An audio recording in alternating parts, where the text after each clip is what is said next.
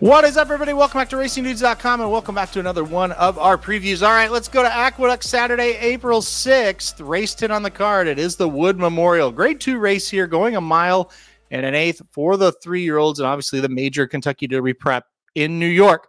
All right, let's go through them 1 through 13. Yes, 13 horses here.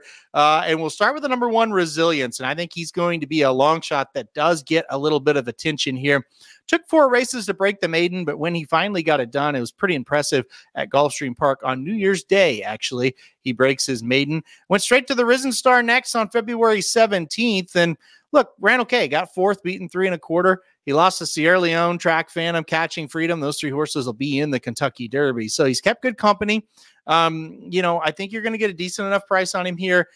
I think he makes sense as an upsetter. I would not talk you off of him if you want to play him in the spot. He certainly is one that, it's like, hey, he's progressing. He's getting better. He's getting John Velasquez for the 3rd straight time. Bill Mott, obviously a good trainer. I get it. You want to take a shot with Resilience? Go for it. Number 2, El Grande O. I would probably try to talk you off betting this horse to win because he really hasn't had any excuses in any of the 3 Kentucky Derby prep races at Aqueduct. He's been in all 3 of them. He's hit the board in all of them, second, and third. Like I said, he's been good, but he hasn't had any excuse for losing any of those races.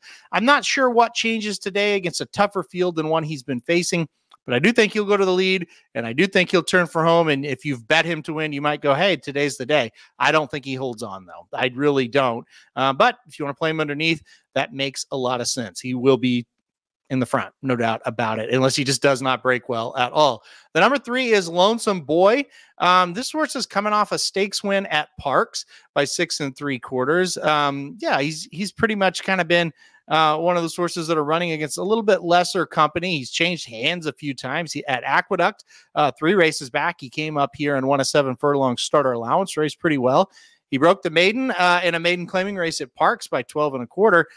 It's just a huge jump up in class, and that's going to be the big question mark there. But the horse likes to win, and he's usually competitive other than a couple of his starts here. He's had 10 starts, so he's been running a lot.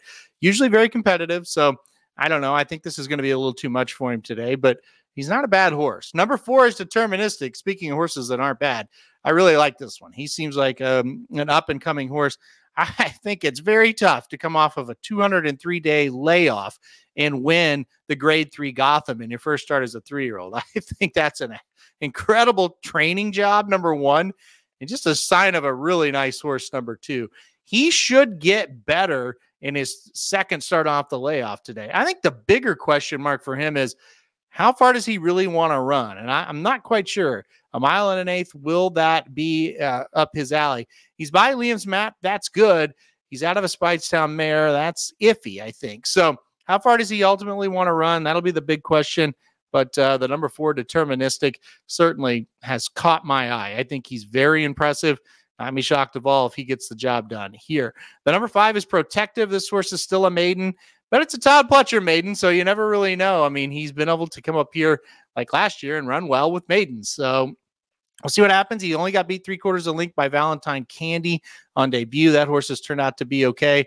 He came as a maiden special weight at Tampa last time out on March 10th, and this horse was 3rd, beaten 2 1/4.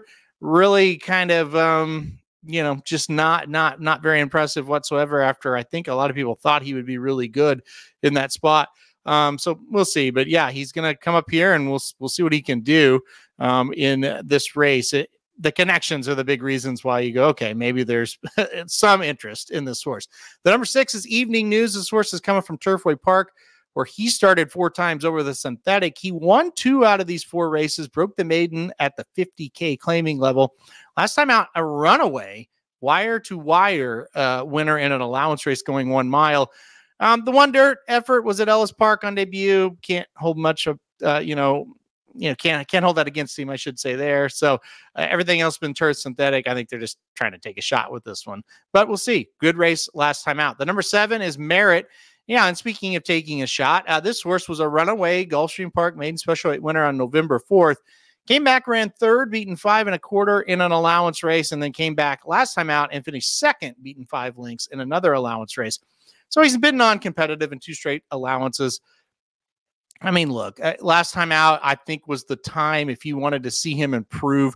I thought that would be the time, stretching out second off the layoff, and he was just kind of passed with ease. So I don't know what he's got to him here. I don't know if he can turn it around, but Saffie Joseph going to just take a shot here with the number 7, Merit. The number 8, Elysian Meadows. This horse was 4th, beaten 6.5 in the Sam F. Davis. That race has not come back to look all that good. Yeah, another one. I think they're just taking a shot.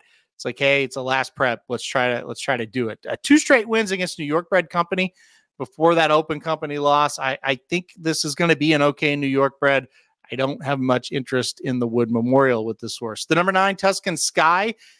This horse is 2 for 2. He's looked awfully good in 2 starts so far. Broke the maiden here at Aqueduct going 6 furlongs. Went back to the track in his next race at Fairgrounds. Ran an allowance over a sloppy track against just 2 other horses, Nash and Hawks Creek. It was a square off between Tuscan Sky and Nash. Tuscan Sky just put him away, just dominated him down the stretch. Basically, mid-stretch, you knew Tuscan Sky was going to win. There's 2 ways to look at it. You look at it and go, well, Nash, he's not that good and blah, blah, blah. But Nash got loose. Tuscan Sky just tracked him.